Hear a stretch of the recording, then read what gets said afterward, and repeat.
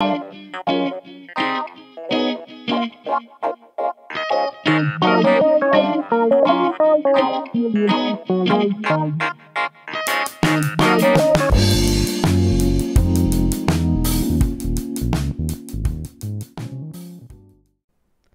gentlemen, and welcome back to yet another episode of Gentlemen's Club Whiskey. I am the Pontiff of Japanese whiskey and your Tokyo Godfather here, Mr. Mark Antimate. Make sure you guys get the book 50 Japanese Whiskeys Tasted in Japan, available now on Amazon.com. Today's episode, I'm going to be reviewing the Mezcal. If you guys want to know what Mezcal is, this is a indigenous drink that is specific to Mexico. And if you've ever drinking a tequila before, tequila, I guess you could consider mezcal as well, even though many people don't know that. But then there's just mezcal that is its own thing that is not tequila. And that's what I have here. This brand is called Barro de Cobre. Mezcal is made from a plant called maguey. Maguey is a type of agave type plant that is, planted inside the ground and dug up. And anyways, it's made from agave, from a special type of plant. Made a lot different than how whiskey's made. And this stuff is very strong, very potent. And in my opinion, kind of tastes very bad.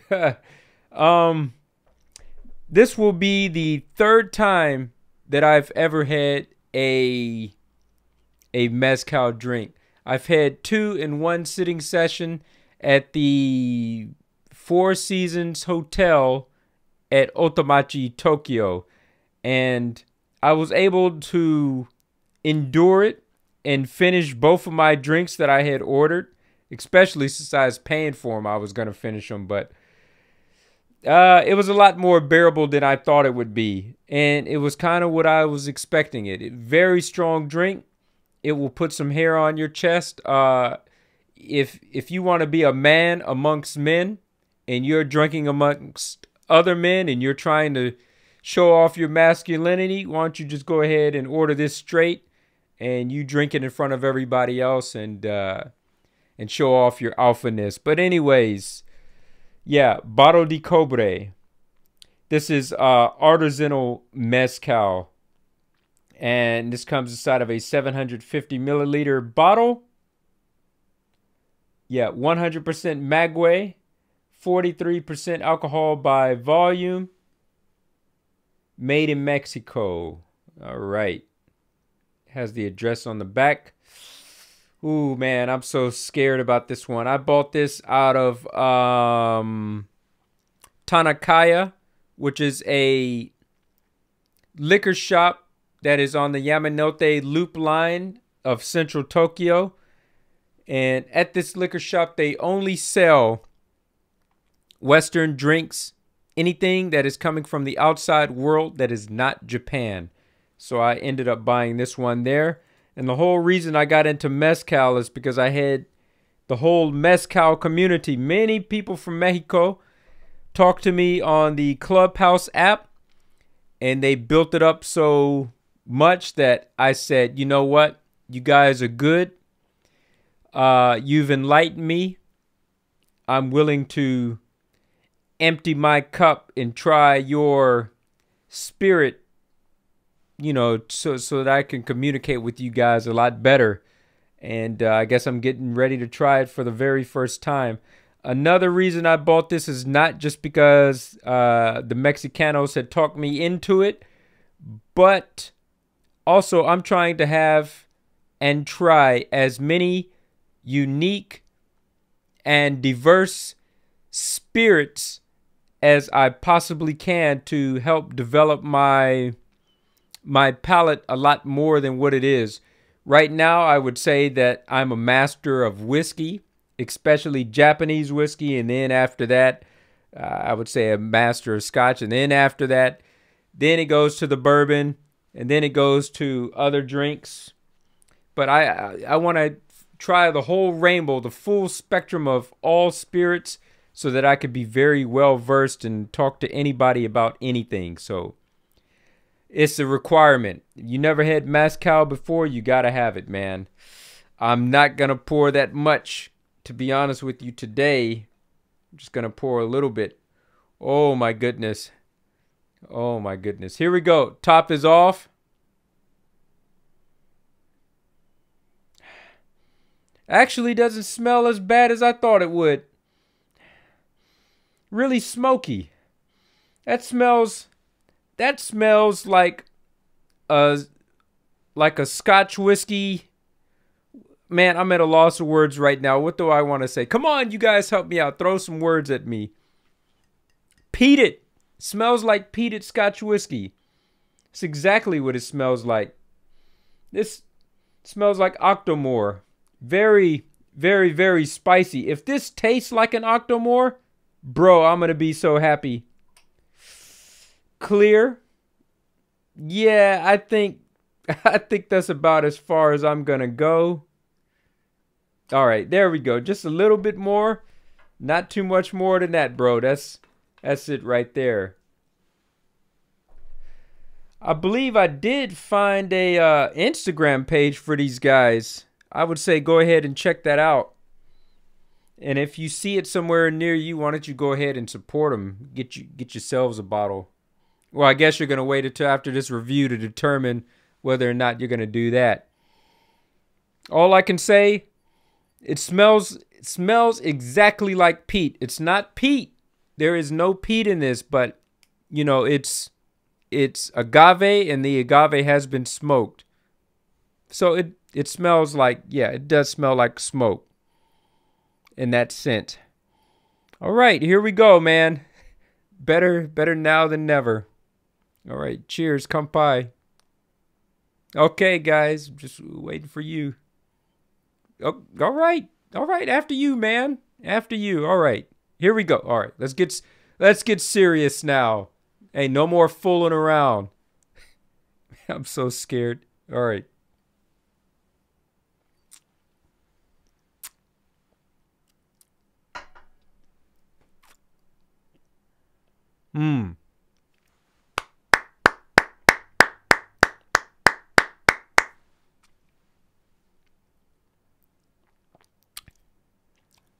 Extremely smoked, extremely spicy. To me, this is not all mezcal. This is just specifically this brand.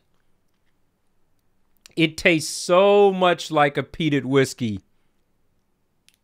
This is really good.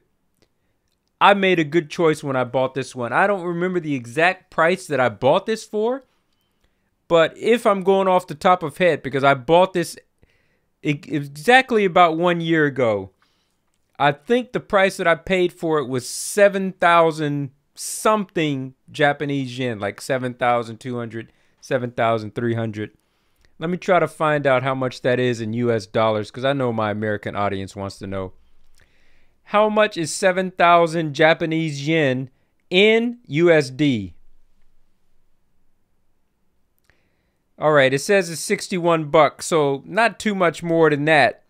I don't know if you consider that expensive for you in your part of the world, especially to my American comrades out there, but for me, I would consider 60 bucks a very reasonable price for any type of spirit, especially something that's as unique and artisanal as this, or craft whiskey, or something that's very unique and individual. Like, that's a good price to pay.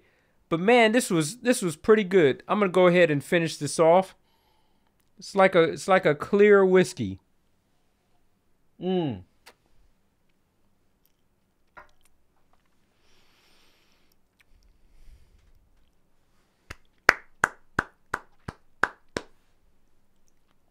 I applaud them. That is good mezcal. I'm going to have to get on this Instagram page and leave a couple of thank you notes and share my pictures of this on the internet. man, I truly enjoyed that. And I think you guys are going to as well if you like peated and smoked Scotch whiskey, especially things like Big Pete, Lagavulin, and especially things like Octomore. This is right up your alley, man. That is so amazing. One more time, the name of this one, Barro de Cobre, Barrodecobre.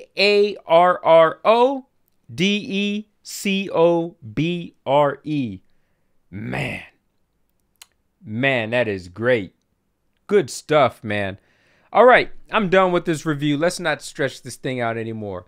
Gentlemen, salute to you wherever you may be out inside the world. Make sure that you guys drink responsibly. And as always, gentlemen, you guys know what to do. Keep it classy. I'm out. I need a shot of the good stuff. Someone call Antamate.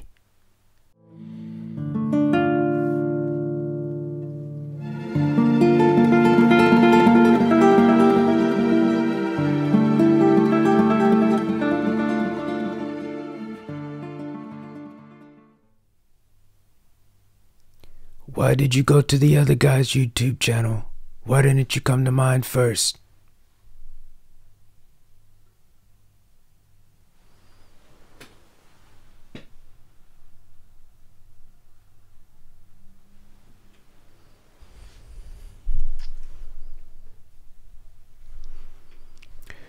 We've known each other many years, but this is the first time you've come to me for counsel about drinks.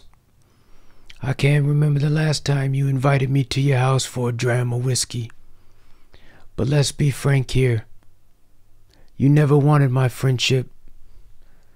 I understand. You found paradise on YouTube. You watched a few videos. You had a few laughs. So you didn't need to watch a channel like mine. Now you come and say, Don Antamati, give me knowledge about spirits. Give me a drink. But you don't ask with respect. You don't offer friendship. You don't even think to call me Godfather. You come into my house on the day that I am to open the good stuff, and you ask for a shot.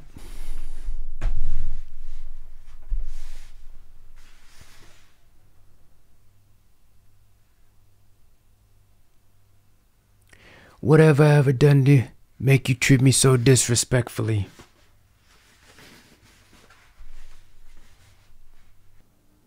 If you come to me in friendship, we'd be drinking together this very day. And if by some chance an honest man like yourself made enemies, then they would become my enemies, and then they would fear you. You want to be in my favor? I'm going to ask you to do a service for me. Hit the subscribe button and accept this drink as a gift on my day of relaxation.